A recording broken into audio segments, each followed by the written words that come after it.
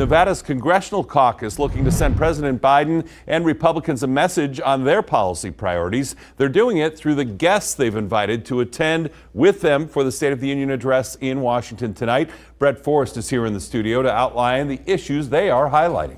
Well, Jim, good evening. So you might think the State of the Union is all about President Biden, but as you just said, Nevada's congressional leaders are sending messages of their own on mental health, policing, education, and abortion.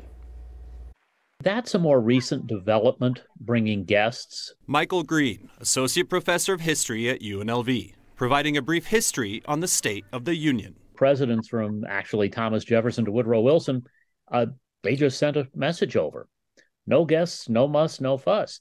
But having guests gives you the opportunity to make a statement. Nevada's delegation making statements of their own. Representative Steve Horsford, chair of the Congressional Black Caucus, bringing the mother and stepfather of Tyree Nichols, the black man who died after being beaten by Memphis police officers, sending President Biden a message on police reform. That's probably the most historically significant selection, if you will. Congresswoman Susie Lee bringing a Clark County educator who last year shared her story on a medically necessary abortion after Roe v. Wade was overturned. I think when they look at someone like Misty to understand that these are decisions that are incredibly difficult and incredibly personal, and they should remain that way. Lee expecting President Biden to touch on the abortion issue in his speech, and Misty Sugaris hoping her presence sends a message. The message that I want to send to the leadership, especially Speaker McCarthy, is that we're not going to lay down on this.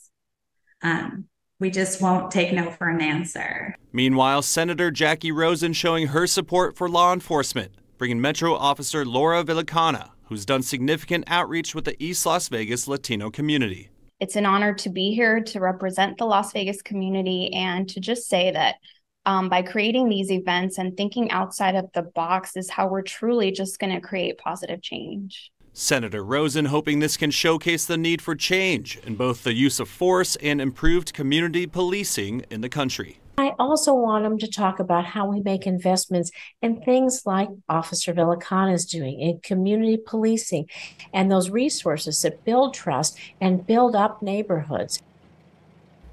And Senator Cortez Masto focusing on mental health, bringing the head of Nevada's 988 mental health hotline, and Representative Dina Titus highlighting education with the Nevada State College president, and then Representative Mark Amodei, the only Republican in Nevada's federal delegation. He is not attending tonight. His office sending us this statement. Like most other Nevadans, Rep. Amodei will watch the State of the Union on his TV.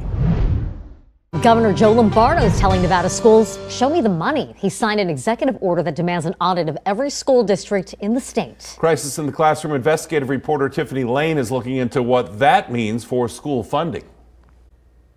Governor Joe Lombardo called for more transparency in our schools during his State of the State address. Now he says this is one step his office is taking to provide that accountability. This is how the audit will work under his executive order. The superintendent of each school district and the executive director of the State Public Charter School Authority have to submit external third-party audits. What's included in there? Anything from employee benefit program audits to workers' compensation audits to federal agency audits. This will be sent to the governor's finance office with a deadline of March 1st. Here's what Clark County School District parent and member of the CCSD Audit Advisory Committee, Anna Marie Binder, thinks of the third-party audits. We need to audit the districts because they're starving, right? And if they're starving, we need to find out that the money that they're spending, we need to know. CCSD officials say finances are reviewed by external auditors and are reported annually, and they are happy to provide the governor's finance office with any information they need.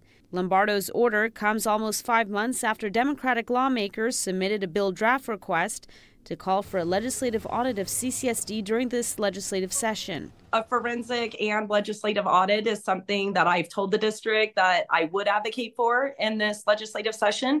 We haven't had a legislative audit in 20 years. She believes these audits will help with transparency. Is that money being spent to actually alleviate a problem, or are they just throwing more money at the problem and not really trying to resolve it?